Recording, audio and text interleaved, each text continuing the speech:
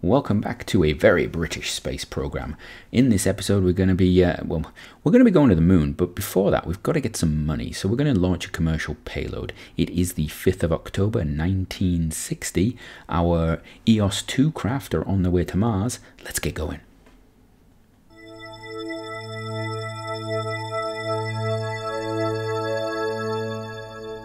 So we are launching yet another Red Princess. This is the Red Princess 4C, I think it is. It's the C variant. So this has been uprated. We've got a bit more control on it. And this is an early communications or a communications satellite into an elliptical orbit. We're launching from Spade Adam. We've done this many times before. What we did find out at the end of our last episode, which we missed telling you, was that as our craft were leaving the sphere of influence, we got sources in the USSR that were telling us that their first attempt at launching a Mars probe was destroyed during launch, which we were obviously very upset about, because we didn't want to see people fail. We were very upset about this, and we know they're very capable and they've got a very capable launch system, and it's horrible to see that they've obviously got problems in their system. And yeah, So we as soon as they make it formal announcement about such a thing, we'll be offering our assistance in whatever way we can. So yeah, if they had the fuel, they could have beaten us to Mars. Seems not the case though. So off we go. This craft gets into orbit really easy. You don't need me to talk you through it, because you know what? It's become the workhorse, and it's another batch of money for us. This is going to pay for it. And then just to help us, we're going to do another one. We're going to do a weather satellite right now. So this is going to be another weather satellite, and this is going to be on the Red Princess 4C again. And again, it's going to be another Red Bus 1 satellite, which is brilliant because these things roll out so nice and quickly at Spade Adam at the moment, and we're getting loads and loads of money for them. It's basically financing our space program, and this is important. Spade Adam is pretty much making us the money right now. We can't do anything else without it, because we haven't completed any major milestones for quite a while, because our technologies just need to catch up. And to be fair, we're getting a reputation for actually doing this. We've offered some free rides to the Americans for some of their satellites, because they're a little behind us in their program, but they have yet to accept those positions. We even said they needn't bother developing their own rocket program, because we could do that for them. So this was launched on in the 9th of October, and yeah, it was really easy. It was, it's just money in the bank, and I'm gonna try and cut some of these as short as possible now. But I do want you to see just actually what's going on in the space program, and there is a lot of this, financial contracts in the background. And again, you can actually see the use there of the improved upper stage there. It's got multiple orientation RCS points on it, which means it's really much more capable of putting itself where it needs to be. Anyway, we're going to refine our encounters with Mars, and this is about the 15th of October 1960, and we're just trying to bring our encounters with Mars to a point whereby we're going to come close enough in the right direction so that, and I don't know if I actually get a good picture of this, because I was jumping backwards and forwards all over the place to try and show you what was going on, to actually sort it out myself, because the craft, particularly as we've just left the Earth's SOI, they're very sensitive to any movement. So we're actually aiming to go polar, and what I'm actually trying to do is just put it to a slight side of polar, just to affect our orbit a little bit. And I'm also trying to get the right orbital speed, the right time past that, because, and if I zoom out at some point, you'll see we actually get there you go. So we're actually trying to first of all make sure we get an interaction with Mars, but I'm also trying to get to a certain height to get some decent science. And this is EOS, both of the EOS craft are basically doing it, and I think they both just have enough fuel to do this. One's got quite a bit left actually, so we may program it to fire its engines upon approach, but we're not going to be able to do any refining of it. The aim is that hopefully we can actually get them into a nice orbit where we can gather science off them, but this is a long-term project. We don't want to wait until the next window to do this, but we may actually end up getting science back from our next set of crafts quicker than these ones. We will see. We are in a situation whereby we're going to have to wait probably a few years to get this data back. It's going to be a bit of a task. Anyway, after doing that, we actually heard, as we prepare and we launch this on the 4th of November 1960, this is another commercial flight. It's a navigation satellite. It's going to a highly inclined orbit. It's about 800 kilometers. It is almost circular.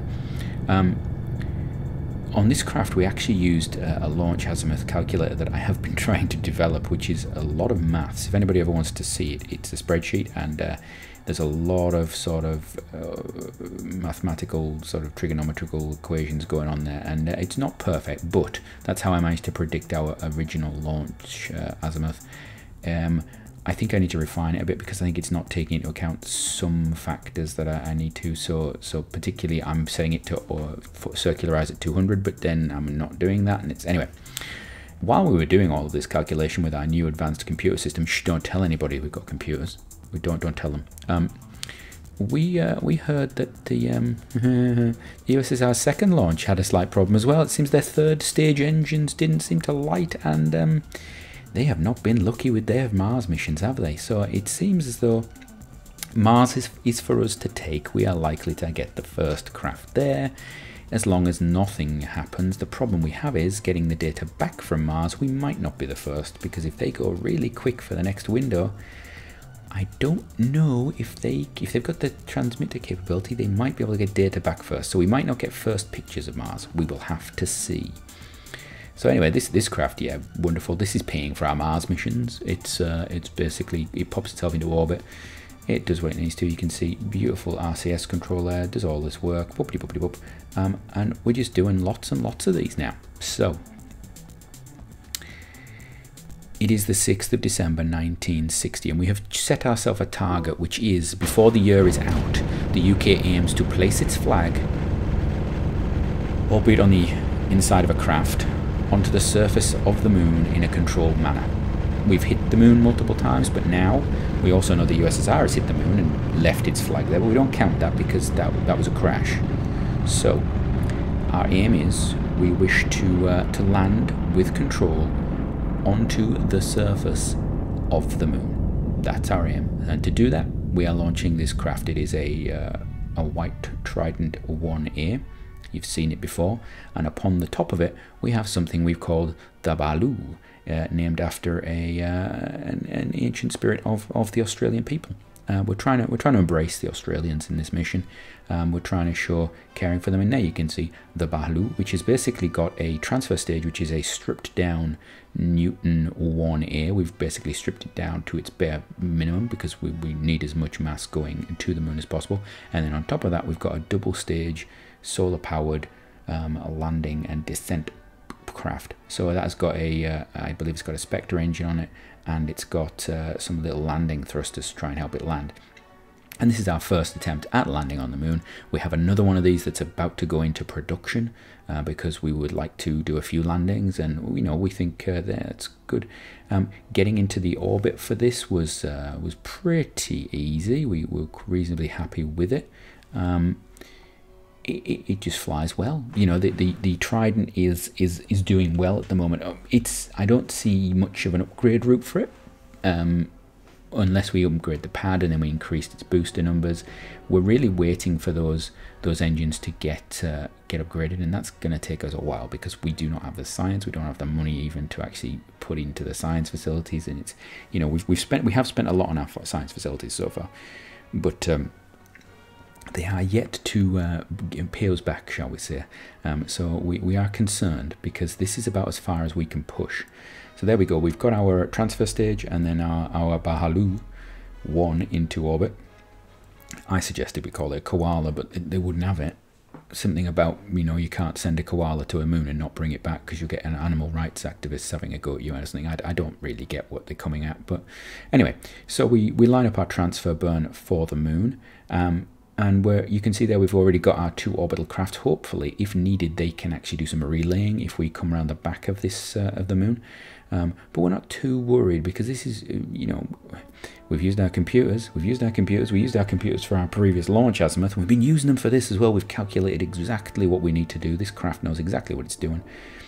it's going to be easy. You know, we're very confident. We're very confident about this. We're not the Russians. They get engine failures and all sorts of stuff, and things blow up on launch. We don't do that. We have an engine failure, the thing keeps going. We managed to send our Mars mission there with one engine failure, and we've managed to do all sorts of stuff. We commercial craft that can still go with one engine missing. It's fine. It's not a problem. Anyway, we do our transfer burn, our translunar injection. And this is what the biggest burn that we've got with this. This craft is actually on the limits of what we can do. It's pretty much the same weight as our Mars probes, and possibly a little bit more. So we were being a little cheeky with it. It was requiring every bit of fuel. So we're now using we've used our transfer stage, and we're just going to use our RCS to refine that there. And you'll see that we're actually quite a bit short of where we want to be. We've actually shut down the engine a significant amount earlier than we really should have, and that may have been something we should have looked at before we continued on with the mission, shall we say? Yeah, no. Anyway, so we're going to get to the moon anyway. It's just a matter of where we're going to hit, where we're going to touch down. We would like to touch down on the light side, but this is our first attempt, so we're gonna go with it as best we can. So here we are, we're coming in. We want a nice tight approach to the moon so that we can actually get full joyous effect of the Oberth effect around the moon. So we must, as much efficiency as possible. You can see that we're right down near the surface, and we'll set a program up there for it to burn on periaps so that it'll circularize. And you'll see there we're just going to detach. There we go, and our probe is now off on its way. We just check, have we got... Okay, oh no, we've actually accidentally, the force of the decoupler has actually sent us into a slight problem, which is we're going to hit the moon.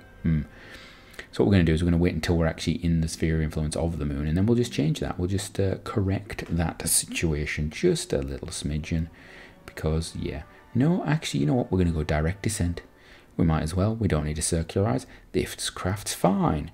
So the team decide that instead of going for a circularization, we're just going to go direct descent. It's pretty much the same amount of energy, isn't it? You know, more of that energy has to be expelled in one go, but you know, same amount of energy, not a problem.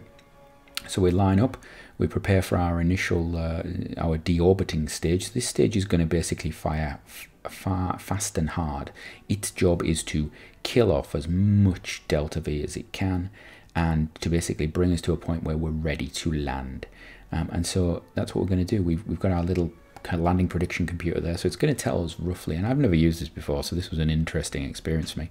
It's supposed to tell us, you know, how long until we hit, and then, you know, we suicide burn calculator style.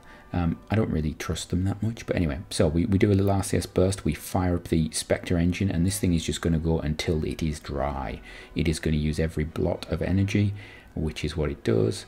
It didn't have much, gets rid of itself, and then we're going to prepare ourselves, and we're going to fire up the little tiny thrusters that we've got on the bottom of this craft. So we're just going to bring ourselves in, and we maybe fired the Spectres a little bit too early looking at it. We've still got a lot of height to go, and yeah, we've still got a lot of speed as well though. So the ground is now coming up, but it's okay because we've got the engines on. We're slowing down, it's not a problem, you know, we're fully accounted for what's going on. Doesn't matter. See, the Spectre's still there. The deorbiting stage is yet to hit the ground. It's, you know, we're slowing down reasonably fast. The data's coming in. We're very happy with what's happening. Obviously, it would be nice if we were going a little slower right now, because we're, you know, now is the time when we need to really be not going this fast. This fast is not good at this sort of altitude, and slowing would be better now. It would be better to slow right now. Oh yeah. Well, with that happening, it seems the Australian site is reeling from its failure. The Baloo 1B was immediately cancelled. The project will have to be reevaluated. We're not sure that design is suitable for that task. Management is going to be reassessed. Anyway, to try and make us feel a bit better, the UK team has decided that they're going to, it is the 14th of December 1960, they're going to target 120 kilometres of altitude. It's Carol Freeman, she's going up. Normally we would have Kim Jarvis in the craft, but Kim is away on a special mission at the moment. It's we have something special coming, something very special. All of our money, all of our research has been put towards the craft that she is preparing to fly, and it's a big one. It's a big, important landmark craft.